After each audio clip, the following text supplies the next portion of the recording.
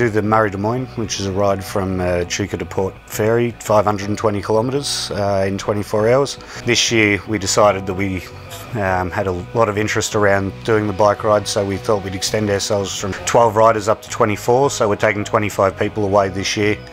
We'll ride out of Chuka about 9:15 on Saturday morning, and we'll go out and do legs of 20 to 30 k's each, and we keep leapfrogging like that the whole way down to Hamilton on the Saturday. We get in around midnight each year into the Hamilton showgrounds, where we sleep in a cow shed on stretchers and blow up beds, just somewhere to rest the head for a few hours before we get up and take off again.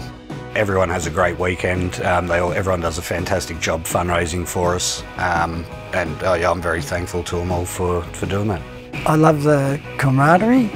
I love, the cause that we're doing it for. It's a challenge.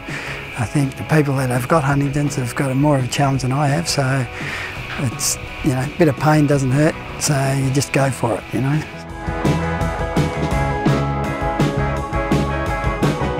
Dad wanted to find a way to give back to Huntington's and to raise awareness and generate some funds to help other families.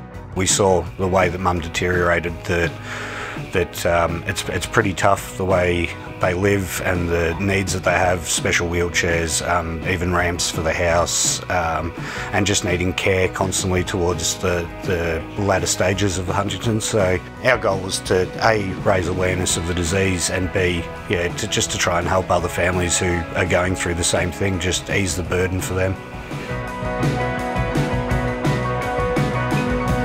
Everyone on this ride knows the Hunters, because we've got the best profile of the whole trip, and there's, probably 2,000 riders out there.